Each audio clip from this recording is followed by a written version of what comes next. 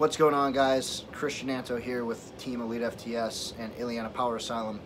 So I wanted to talk to you guys about some personal experiences here at Ileana Power Asylum on the powerlifting team that we have here, and a bunch of articles that have been written on Elite FTS concerning self-regulation.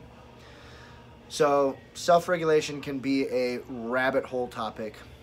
How to do it, when to do it, and all of the variables that go into implementing self-regulation. And you can do it by a ton of different ways. And Dave Tate wrote an amazing article a couple of years back that I will find and link in this blog, article, post, whatever you want to call it, about how to self-regulate yourself. A lot of individuals on the powerlifting team here at Ileana Power Asylum have very labor-intensive jobs. And it does not stop or shouldn't stop you from lifting. You just have to be smart about it. There are plenty of people that have labor-intensive jobs that are world record holders and elite level powerlifters.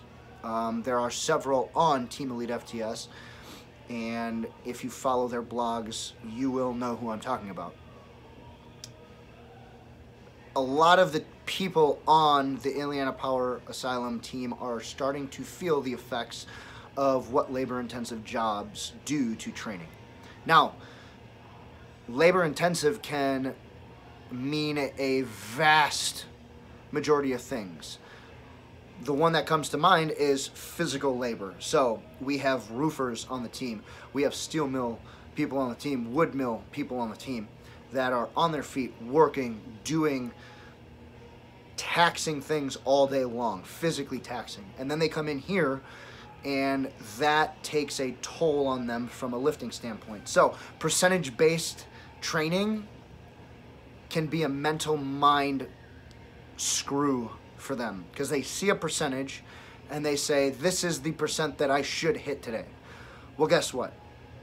Your 100% that you did at the meet isn't always going to be there on this particular day, especially if you just worked a 12-hour shift of labor-intensive work and then try and come in here and move a sub-maximal amount of weight on the higher end.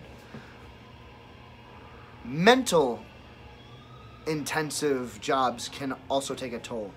We have programmers, literally people that write code for a computer that sit in front of a screen all day, that their brain is constantly going, and that mental capacity can take a massive toll on you if you are writing code, deciphering other people's codes, and trying to fix a ton of different programming. And then you come in here and try and take a max effort lift, getting ready for a meet. That's not going to have the effect that you, or the outcome that you want it to. So self-regulation is going to be mental and it's going to be physical that you have to implement in your training. This is where having training partners and or a coach that has been around this for a while is going to come into play to, one, give you perspective of if you think you had a really terrible day, might not be all that terrible, especially with the outside variables that you have going on.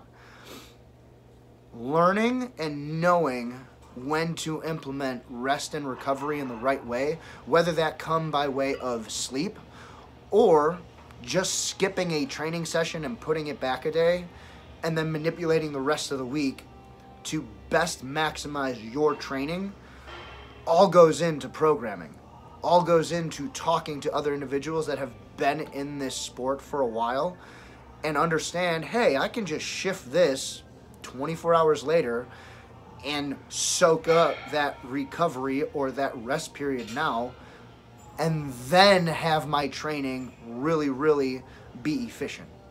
That is a form of self-regulation. You don't try and jam-pack everything into that one day. You manipulate the rest of your week, and then you can carry on with your training. I'm going to start bringing up more tips and topics like this that I am seeing because there's a wide variety of individuals on the IPA powerlifting team, and just share a few things that I see and ways to manipulate it that could be helpful to you guys. For any questions or any more information that you guys need, check out my blog posts on Elite FTS's website, or you can email me at 19canto85@gmail.com.